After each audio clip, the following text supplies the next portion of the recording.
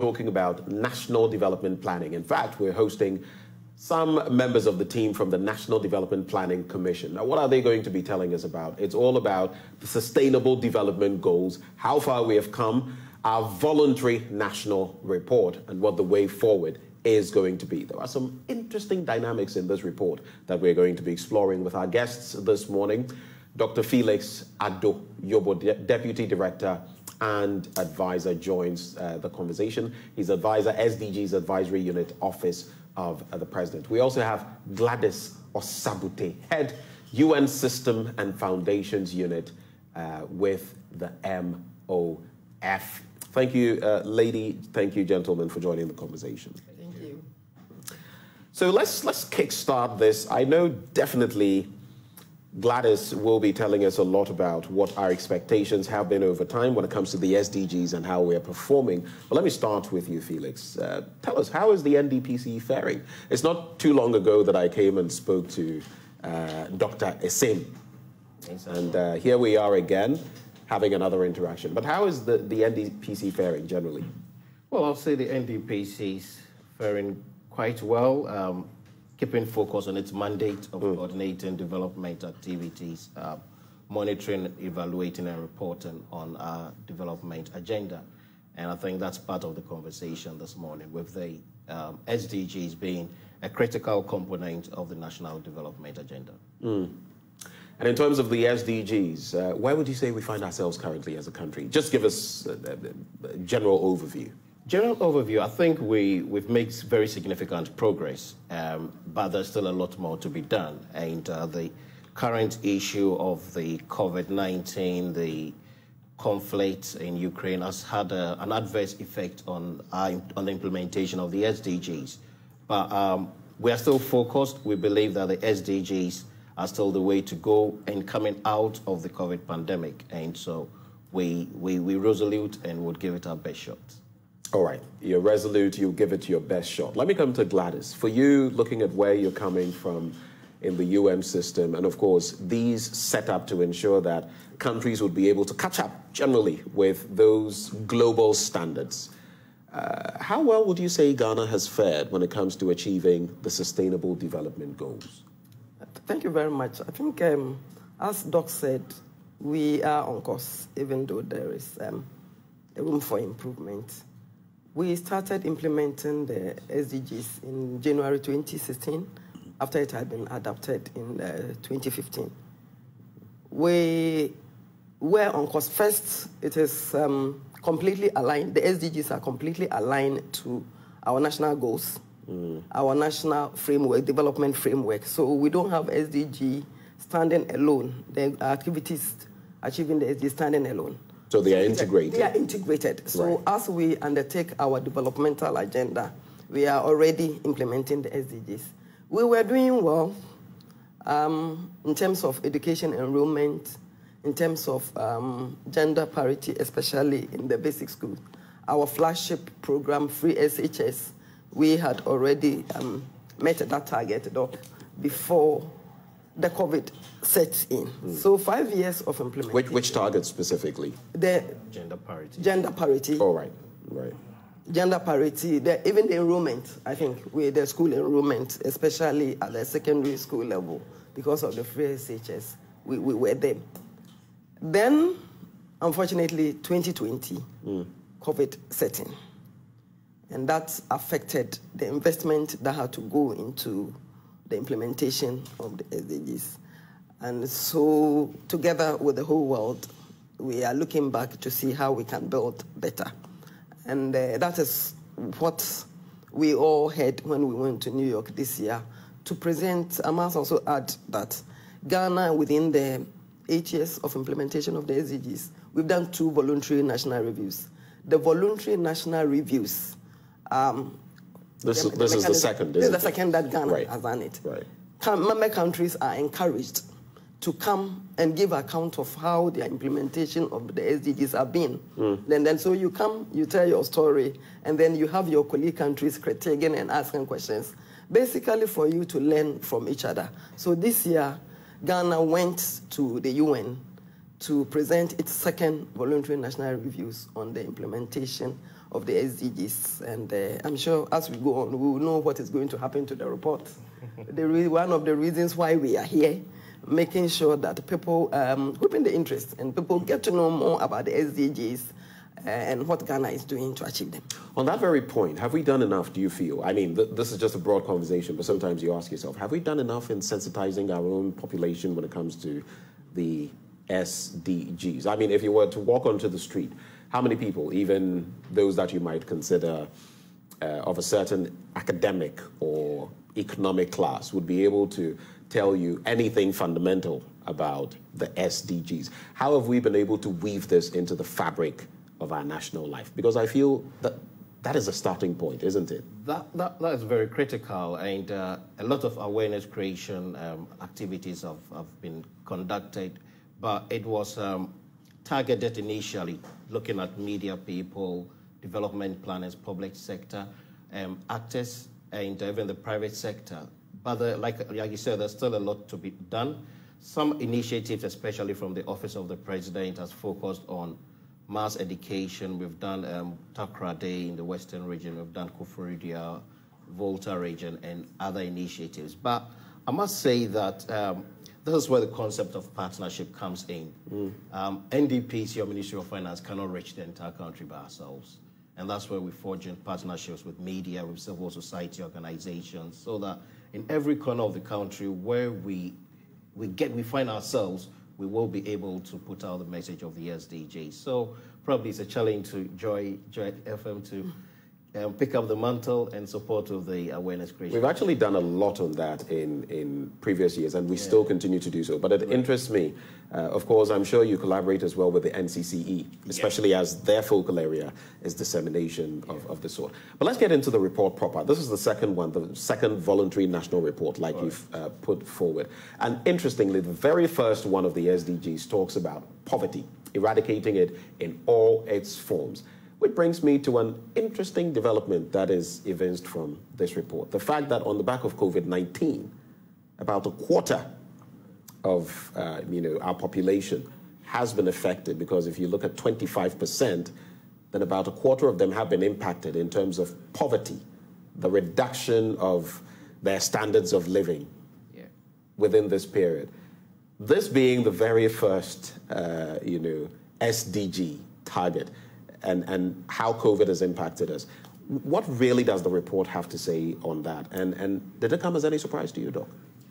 No, in terms of the poverty figures, no, because globally that was the trend. Several millions of people were pushed into poverty as a result of the COVID.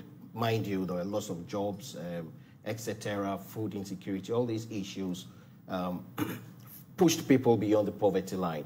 So I was not surprised. Probably what, for me, I was expecting that the figure would be probably a bit higher than 25%. That. Oh, wow. Yeah, because before COVID, the poverty levels in Ghana was around 24%. Right. So it's not gone up. It's just a marginal increase. A marginal increase. In other countries, it's been a significant increase in poverty. And that goes to tell of the effectiveness of some of the initiatives that were put in, especially during the COVID period, to support businesses, to support individual households. That really cushioned a lot of households and reduced the numbers, I should say. And that's an interesting development, because if you look at other jurisdictions, I mean, across the world, it's been shown that those who were poor were pushed further down. Correct. Into the vicious poverty cycle. I remember back then, just about a year and a half ago, even in the UK, there was talk about how the most vulnerable, the poor ones, were being crushed by COVID-19. So I guess we have weathered the storm pretty well. We haven't fared that badly.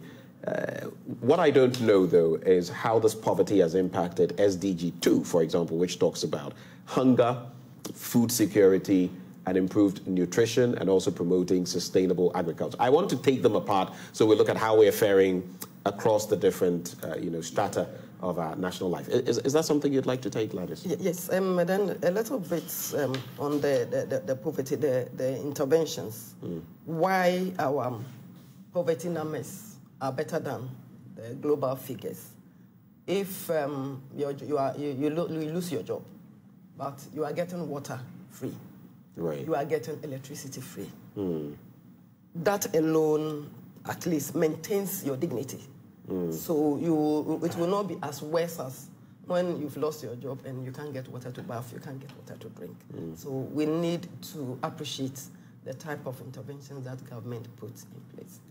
Coming to the food security, you know, we had done very well with the planting for food and jobs and other things.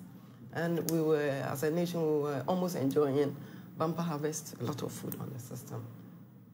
But the isolations, what they call the lockdowns, the food that had to be transported to the various places could not come. We heard the stories about egg gluts in Kumasi, if you saw what was happening. So people in the production chain, gluts when it comes to eggs? Yes, the eggs. And when was this? During the COVID period, during the lockdown. Right. And remember, the women came on TV to come and show thousands of crates of eggs that had gone wrong, gone bad, and pleading basically for government to come to the intervention. So this is one of the reasons. But when in the type of financing system that we have in the production chain, if you have your funds being completely wiped off, then getting back to the production chain becomes an issue. So currently, even though we have food in the production areas, getting them into the markets have become an issue. And so we are seeing price escalations going up. What the government has done currently is to encourage the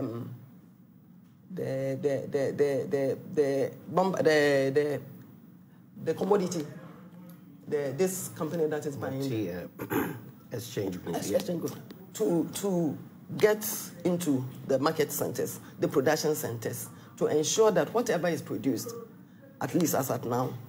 You're referencing what President Akufo-Addo has been speaking of, which has been discussed with some issues, by the way. But yes, maybe one aspect of resolving one aspect of it. So if we are talking about zero hunger as at now, we have to look at the entire value chain. That's why we are saying that the people who are producing should be encouraged to continue producing. They should be encouraged. They should be.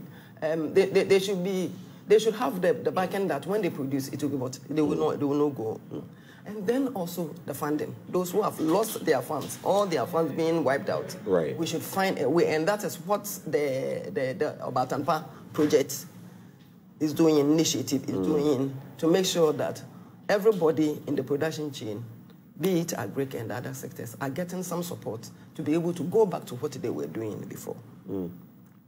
Coming to you, Doc, on the bit about ending hunger, what would you say our current situation is when it comes to hunger? We've spoken about poverty, but what are the percentages? What is the rate when it comes to hunger in Ghana? And what would you say this report reveals when it comes to that specific issue? The second goal, basically. Yeah, thank you. So this report shows that there's been a marginal increase in the proportion of the population that are experiencing food insecurity. And there are two dimensions of it, the severe food insecurity and then the moderate food insecurity. And what that means is that these people are not able to afford 3 square meals on a regular basis. Sometimes it's seasonal, because there's not enough food in the system. But generally, we've seen that in 2020, there was a marginal increase in the number of people or the proportion of the population that experienced some form of food insecurity.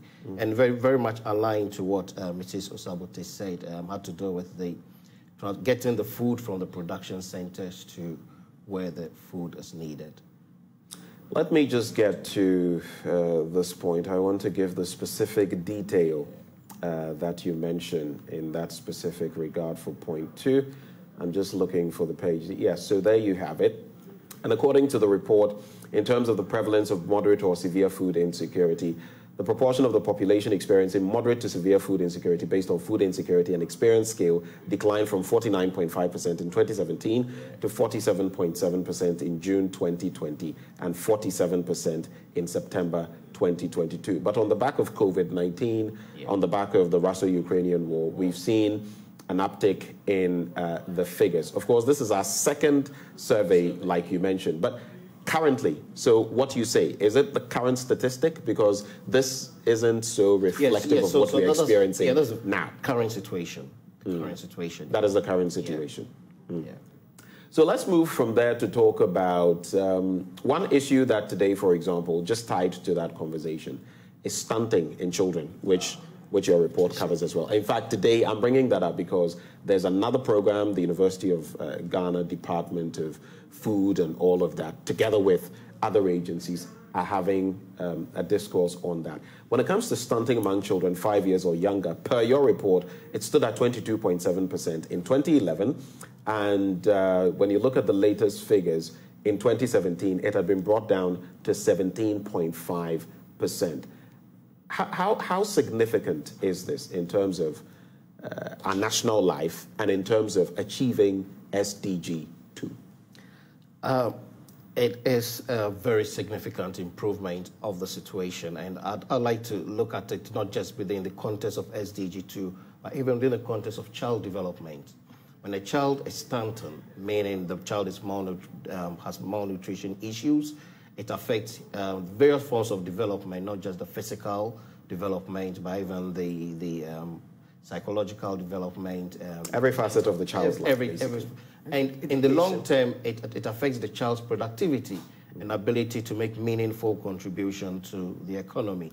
So seeing that big decline in stunting, for me, it's a good indicator that we are doing well, not just in its contribution towards SDG 2, but then within the bigger picture of national development. I'll come to Gladys. You started talking about education and how we've made it even more inclusive, the gender parity situation. What have we achieved within the last, let's say, 4 or 5 years on the educational front in terms of reducing the gender inequality, Gladys? And what more can we expect as far as this is concerned, putting it into the context of the SDGs? Thank you very much. I think with the gender parity, currently at the basic, before we get to the secondary school, the reports show that we have the females have even outnumbered the males. And this is very good news because it also impacts on Goal 5, that is the gender issue. It also means that once our girls are in school and they are taking their studies seriously, they are going to move higher. We are already building the middle level manpower with this idea. The secondary schools are also doing very well because we know the numbers. I know there are issues about quality. I can see that you are coming to ask me about that, but don't get there yet. Don't get there yet. You see, when you get one woman to get the basics in education, you know what Kwejo Agri said. Right. But it even goes more than that. The young lady is in school. She's not at home to become pregnant. So in a way, she's already breaking the poverty cycle. And that one is over. That's why we keep saying that the SDGs are interlinked. Right. If you get education and all the basics in education right, it impacts positively on poverty. It impacts hunger. Those children who are going to school, free SHS, they are being fed properly. If they are at home, they are not going to get those things. They are going to get themselves pregnant. They are going to perpetuate the poverty cycle. So for me, as long as my women, we are getting the parity improved, and my women, my girls are in school, I'm happy about it. And I believe that the president himself is very happy. He's also the gender champion for the AU agenda. I am aware. So it is a very big good news for those of us who are, I'm not a gender activist, but I support women's development. So for me, it is a good thing. And I believe that if we are able to sustain it, no matter what the challenges are, at the end of the day, it will help us. I'm going to box you into a tight corner, and I gave you fair warning before this conversation. But the point is, even as we talk about these things that are very development oriented, and no one can say that free SHS, for example, isn't a good thing. But looking at our economic context, because whatever development... Because I'm coming from Ministry of Finance. Yes, we bring to bear must be put into the context of the resources available and what we have at our disposal to expend on them. In recent times, owing to our economic downturn, let's put it that way, we've had to contend with numerous ideas coming forth about how to deal with free SHS. One of those that I was talking about only yesterday had to do with Dr. Steve Manteo, formerly of the PIAC, who made mention of the fact that, look, to sustain ourselves and ensure that it is a win-win situation across the board, how about if you opt for boarding education, then you, the parent, bear the cost of feeding. There have been different dynamics about retooling, reassessing free SHS.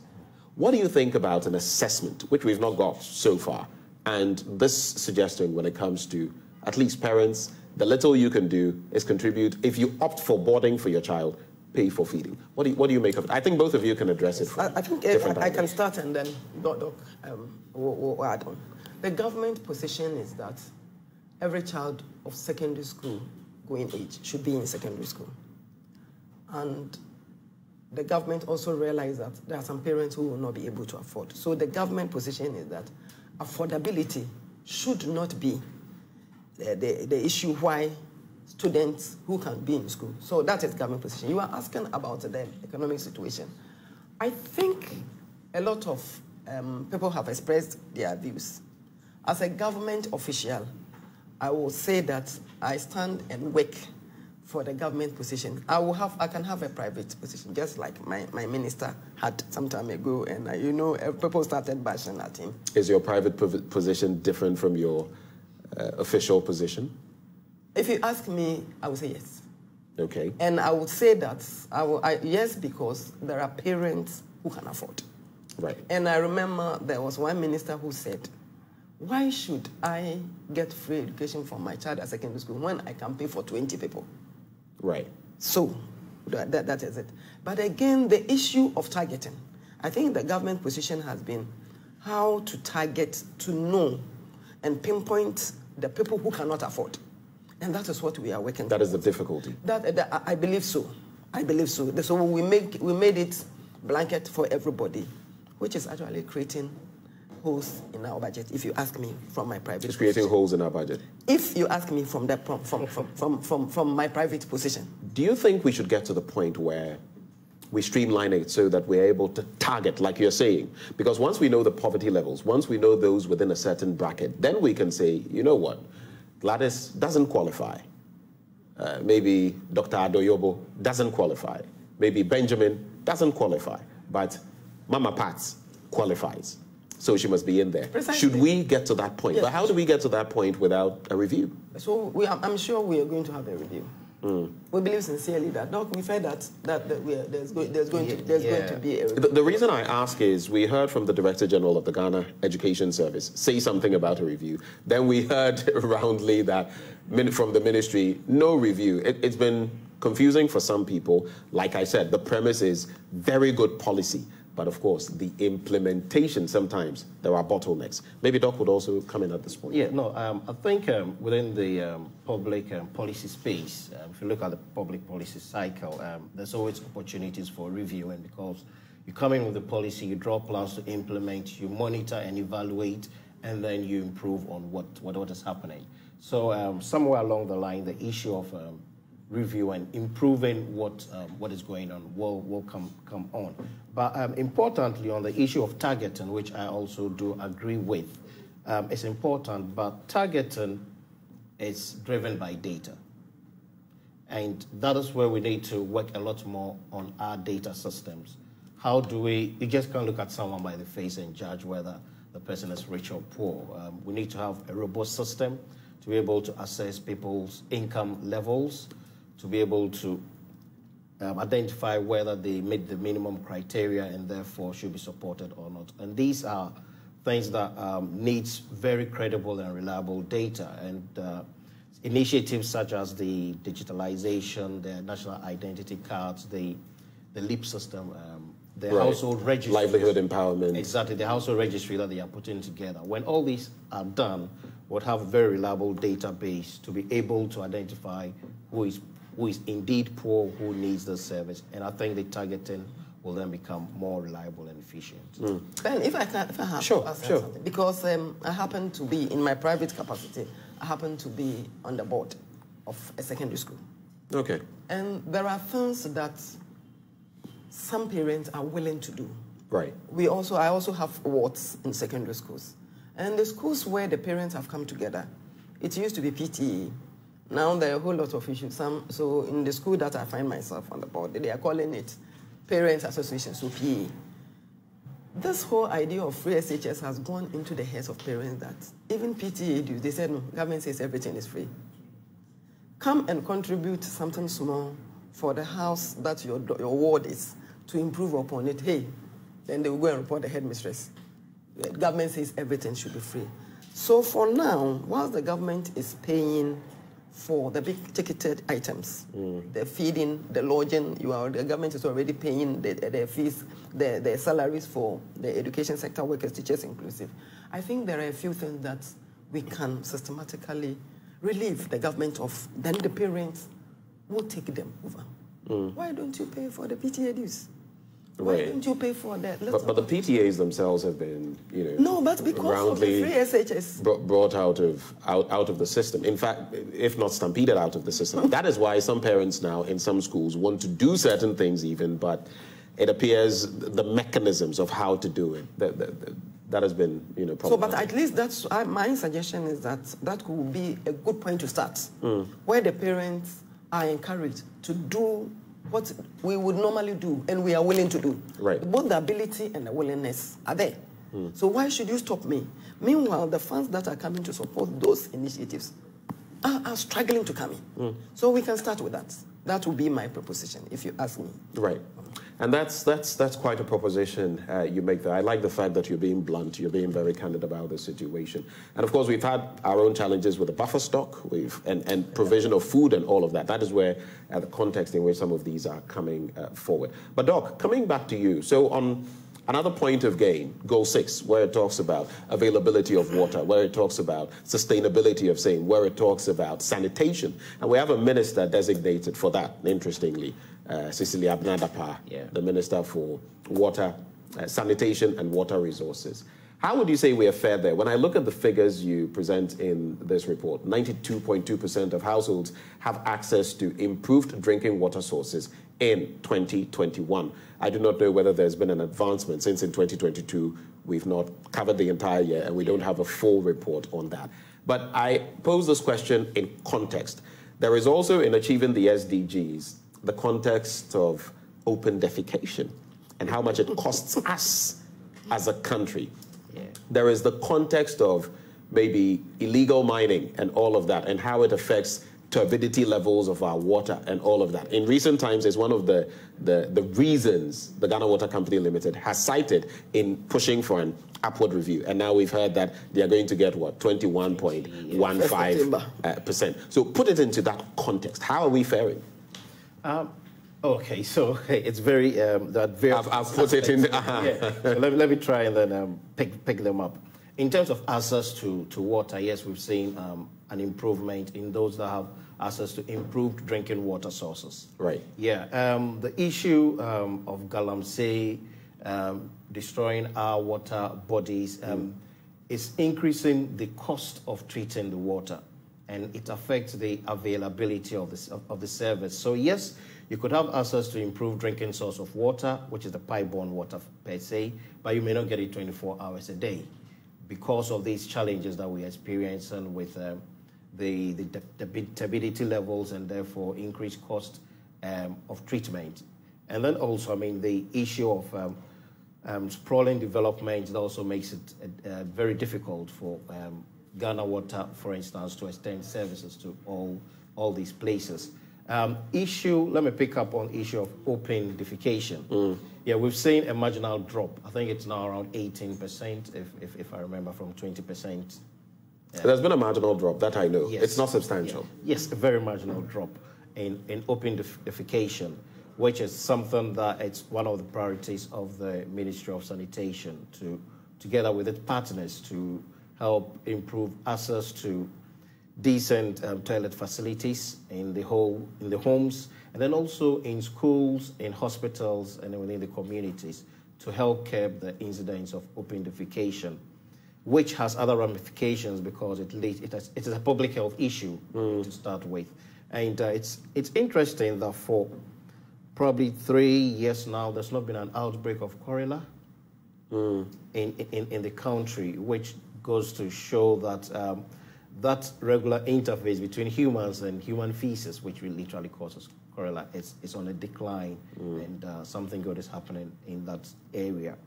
But to wrap up on the issue of water quality, I think it's something worth talking about because it was also in the news recently with sachet water and other sources. I was just about to get to that. So the survey and the report touches on it that a vast majority of Ghanaians rely on bottled or packaged water as a drinking water source. And that raised the issue of we being interested in the quality of what people are consuming now. And yes, some research, what Ghana Statistical Service did, showed that there were incidences where the household water was contaminated. But that is the issue. They tested household water. And what needs to be dissected is where did the contamination take place?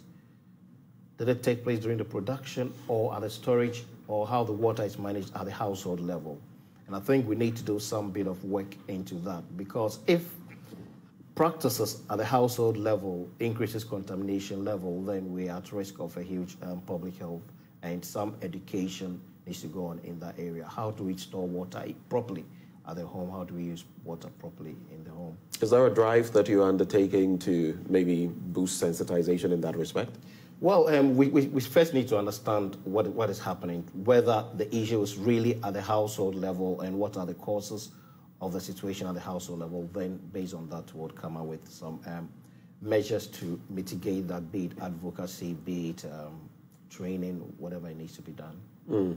I'll pose this question to both of you. I'll start with you, Gladys, but I want us to address it from different angles. I want to fuse together as we wrap with the SDGs and focus on the launch, SDGs 9 and 11. So 9 focuses on building resilient infrastructure, promoting inclusive and sustainable industrialization, and fostering innovation. 11 has to do with making cities and human settlements inclusive, safe, resilient, and sustainable. And that's quite a package in there, because we have people building on waterways, we have people in earthquake-prone zones, and then we're talking about infrastructure. I would have you focus on the financial aspect of things, but for you, we can look at the year of roads, for example. Right before you came in today, we had, we've been having one of our documentaries that focuses on the year of roads and how people feel that is not exactly showing up. This is about the 3rd year back-to-back that we've had a year of roads, if I'm not mistaken. Year of roads, year of roads, year of roads. So our infrastructure development, taking into context, for example, health infrastructure in some places that are not even being used, that are rotting away. So let's put it into that context. How much ground have we covered? How much more ground do we have to cover when, realistically, when we look at infrastructure? Also in there would be availability of housing.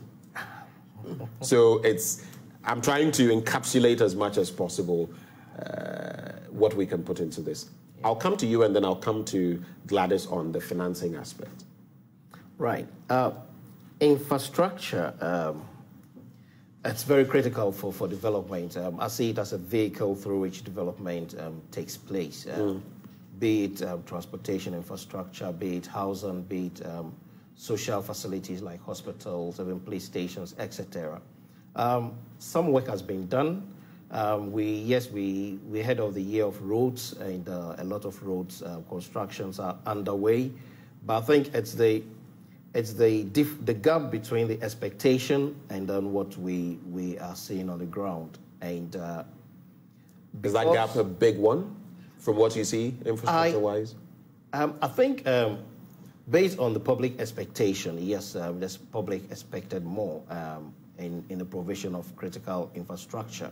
The government took a very bold decision to step up its efforts on infrastructure by not only looking at, for instance, roads alone, looked at rail, some ports initiatives, and then even housing, which is a critical thing because the housing deficit is in the millions in this country. And that needs to be tackled. Maybe before even going to the financing bit, which is one of the big constraints to infrastructure development in the country, also has to do with sometimes issues around the land tenure system. So for instance, with the Agenda 111 hospitals, which is a brilliant thing, there are some districts that there are still uncertainties on where to site the hospitals. And that is one of the challenges we have. Our land tenure system does not readily make it easy for development to take place. And you spoke about people building in waterways, which has to do with development control.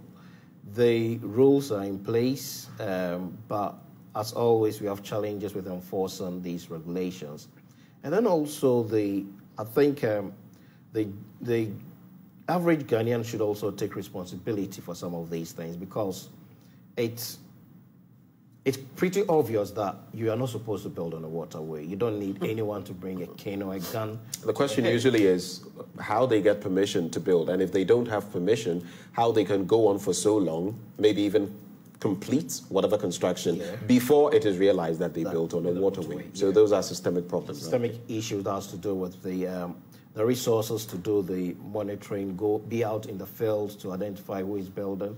And there are instances of people building at night and within a few weeks, huge structures coming up. But there are also logistics issues and being able to go around the country to identify these buildings. But I think as the general public, as Ghanaians, we should take some responsibility for doing some of these obviously wrong things that the country tends to suffer from. Flooding occurs, and then it's not just the wrongdoer, but then everybody downstream or around the area suffers, and I think that is just not right. And that bit you mentioned about flooding fits into another SDG, talking about climate, the environment, how we manage it to ensure that we do not keep seeing what we see, for example, in Accra, year in, year out, flooding. And that we can deal with, but I guess we'll save that conversation for another day. But let's come to the financing end of things. Infrastructure development, where we find ourselves, the gap is yawning. What more should we do in the financing end of things to close the gap? Ben, I think before we talk about the specifics, we need to know that unlike the MDGs, where we the Millennium Development Goals, where we developed the goals and expected somebody from somewhere to come and give monies to the developing or emerging economies for them to undertake their developmental agenda. The SDGs, and that is the whole idea of sustainability. If you talk about sustainability, that means that you have your plan and you are also in control of the funds that are going to be used to develop the plans. Otherwise, they can never be sustainable. So the SDGs came up with two main means of implementation. The Addis Ababa Action Agenda, the Quadruple Aim, which basically looks at the various areas, 7 thematic areas, through which, and when you look at the 7 thematic areas under the Quadruple Aim, you see that the first is public domestic resources, so public domestic resources, meaning that as a nation, you have to get enough, to do your development, then you can go and ask for help. The second one has to do with private sector investment, that is both domestic and foreign, before we talk about ODE. So we realize that ODE in the current sustainable system has been watered down. So we are talking about domestic resource mobilization. Of course, for the infrastructure, we have the infrastructure fund that the government has set up. But then for the monies that government will put into the infrastructure fund is a percentage of the total envelope. So if you have your total envelope not big enough or not growing the way you expected it to be, we're doing very well with growth under the COVID. Last year we did 41%. This year we are expecting to do 5.5. Yeah. Last year we did 4.1. Yes. Yeah. So once the economy grows and the inflows are coming in, then we'll be able to put enough in the infrastructure fund to be able to use it for the infrastructure. So if the sector is suffering from, as Doc said, from resources, it is because the general envelope is not getting enough. And that means that as a nation, we should all support the tax improvement systems that government wants. The fiscal space will have to be expanded. Widened. Because it is also a reality that some people are also being overburdened. Yes, in recent times, when I are being overburdened. I took a look at, sometimes I do that, whether you go and eat somewhere and they give you when you take a look at it, recently I went somewhere and purchased something less than 200 cedis. The tax component alone, levies and all of that, was about 31 point something cedis. Just imagine that, under 200 cedis. So I think some checks and balances in there, a widening of the net, but of course that will not be done by me. That will be done by the GRA and Ben, so I'm saying this to ensure that, and already I know Joy FM, you've been partnering Ministry of Finance to do all the dissemination before the budget. We go around, we do stakeholder consultation. So some of these things you've been helping with the dissemination. So basically to say that we should realize that nobody is coming to develop this nation for us. We need the resources. And talking about partnership, the Goal 17, we are talking about value addition partnership. We don't want to take our plate to go and beg for aid. Aid has never developed anybody. We know it will never do. So we are talking about partnership. If you are going to enter into a value addition partnership, it means you have something substantial in your hand. What have you been able to mobilize domestically, with which you will take to the table? Somebody else will bring his or hers. We miss it. Then you can have a bigger say how it is shared. If you do not do that, then you are just going to pick your bowl and go begging. And when you go and beg, you'll be given peanuts. It will not be able to do anything to bridge the infrastructure gap. And then also the other things. You have not asked me about the housing units that are hiding at places that have, so I will not talk about them. But housing is also a big issue when you come to infrastructure development. And as a nation, I think we have the right intentions, but when we start, we have to finish.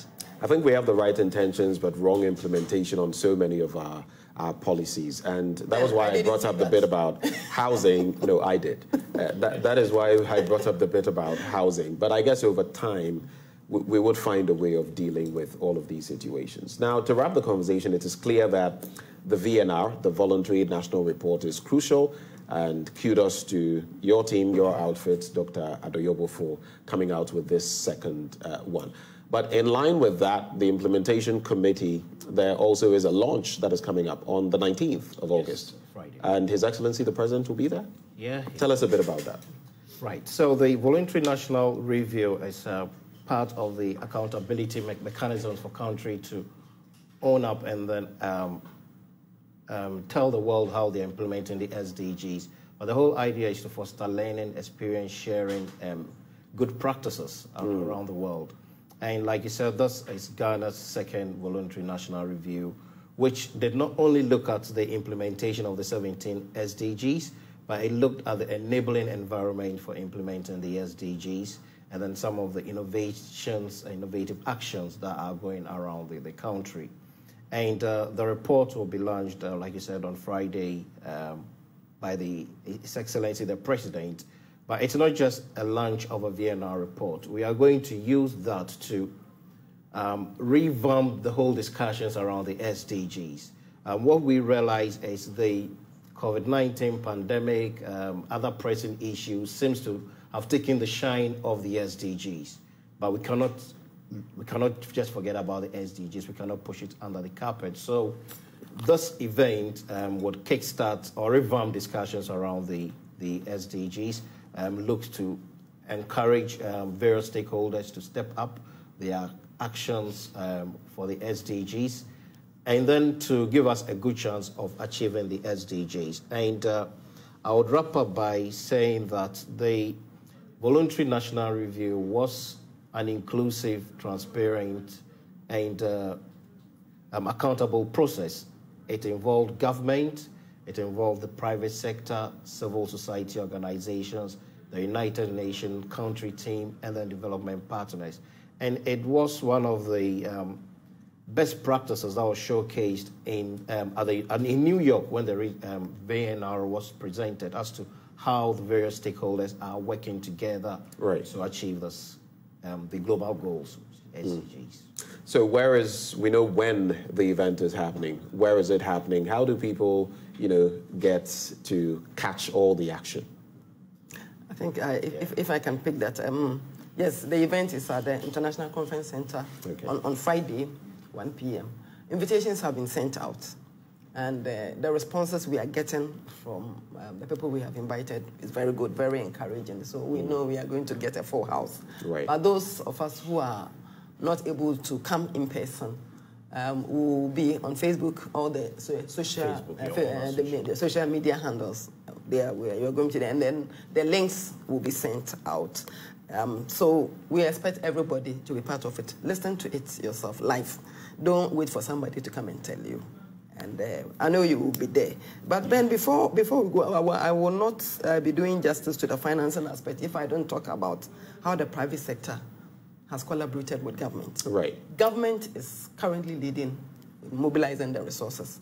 But the private sector has been very, very supportive. Currently, we have the Chamber of CEOs who are rallying behind the president, and they've come up with the idea of SDG Delivery Fund, into which companies are going to contribute part of their social responsibility budget lines into this fund, and then they will agree with government with specific activities to be used, all in support of the SDGs implementation. I think I should put this on record.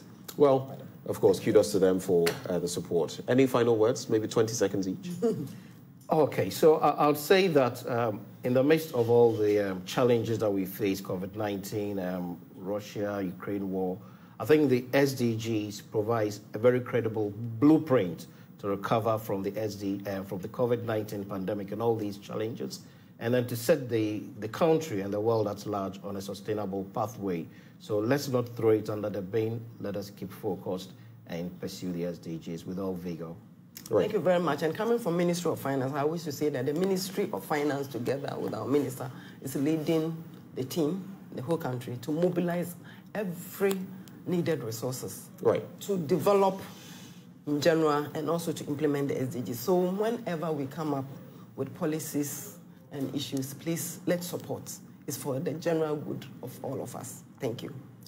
Thank you so much for joining the conversation. Of course, 19th is D-Day as we have that launch of our voluntary national report as far as how we're performing when it comes to the SDGs is concerned. Joining us for the discussion, we had Dr. Felix Adoyobo, Deputy Director and Advisor, SDGs Advisory Unit, Office of the President, and Gladys Osabute, Head, UN System and Foundations Unit, Ministry of Finance. Once more, thank you for coming.